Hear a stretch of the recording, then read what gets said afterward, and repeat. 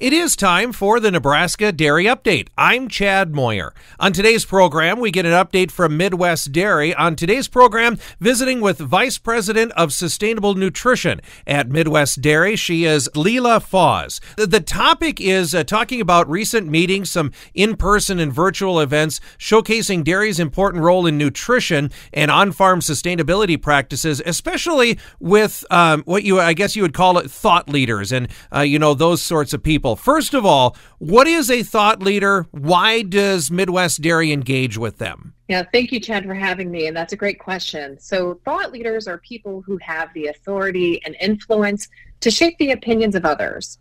Examples might be university department chairs, could be a lead healthcare provider, or the executive director of a nonprofit, to name a few. I will say that at Midwest Dairy, we target thought leaders with expertise, especially in sustainable food systems, as well as health and wellness, because we've learned that if you build trust in dairy with a thought leader, they help to influence others, including consumers, to have trust in dairy as well. And then as we develop these relationships with these individuals, they will use their voice or influence to endorse dairy through our partnerships.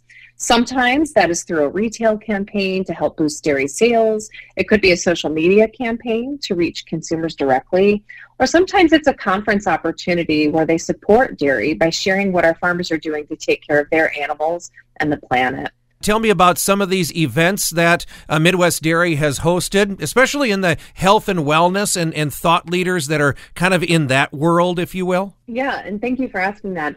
And we do typically approach our thought leaders as health and wellness thought leaders or sustainability or sustainable food systems thought leaders, and we have different strategies for both of them.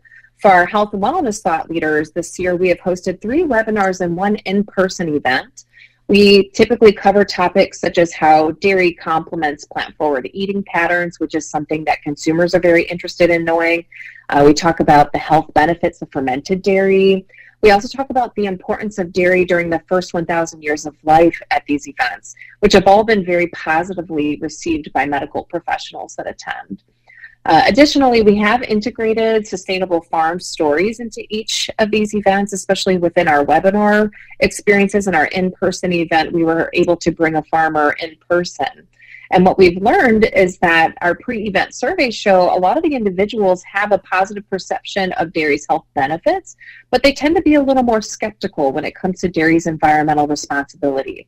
So by featuring a dairy farm story in these events, we've been able to successfully shift the positive perception of dairy's environmental responsibility by over 30% in each one, which is great. Most recently in October, we did host a multicultural themed event at the Food and Nutrition Conference and Expo in Minneapolis, where dairy farmer Margaret Johnson in Minnesota presented alongside 2 other expert presenters. The attendees walked away with a much greater understanding of the cultural relevancy of dairy, the importance of dairy in those first 1,000 days. And we also saw a significant shift from 55% positive to a 93% positive sentiment toward dairy's environmental responsibility. Very interesting. So you said that's around health and wellness. And I also heard you say it's a little bit different when you talk about sustainability thought leaders. How is it different? What do you do in those situations? Yeah, when it comes to these kinds of thought leaders, we've learned that it's a very fast-growing profession. And because of this, these individuals find opportunities to learn about sustainability and to network with other thought leaders to be extremely beneficial. As you heard in September with the recap of the Nebraska Dairy Crawl that one of our staff hosted as part of some of the several in-person events our staff have been hosting this year, where they bring together thought leaders to learn about sustainability through the context of dairy, and they have an opportunity to meet like-minded individuals to ideate how they can continue to partner together in other settings. In Chicago, we brought together 20 thought leaders from throughout our 10 states for a 1.5-day conference in July. And in that opportunity, folks had the chance to meet each other, of course, for that networking. And they heard from 4 Midwest dairy farmers who are able to share what they have done in innovations around manure management, feed additives, water recycling on farms, how our dairy cows can upcycle byproducts to divert waste from landfills. They learned about robotic milking systems, cover crops, and more. And what's great about this event and other events like it is that we were able to showcase that no two farms are the same, and that every one of our dairy farmers does the best they can with the resources they have available to them. Also, similar to the sentiment shift that we've seen in health and wellness thought leaders, this proved to be an effective way to shift perception amongst the sustainability thought leaders. Going into the event, only 50% of attendees rated dairy's role, and environmental responsibility is positive. At the end of the event, however, 100% of the responses were positive toward dairy in the post-event survey. So this proves to be a very impactful way to increase trust amongst our thought leaders. If folks would like to get more information, is there a place that they can go and kind of read up on some of these things and the other interactions that Midwest Dairy is having? Yes, we post many of our interactions on our website, midwestdairy.com, which you can visit.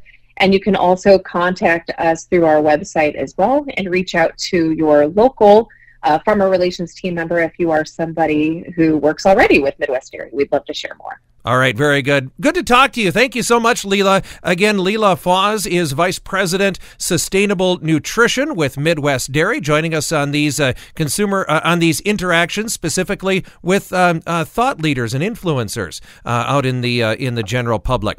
That is today's Nebraska Dairy Update. Chad Moyer reporting.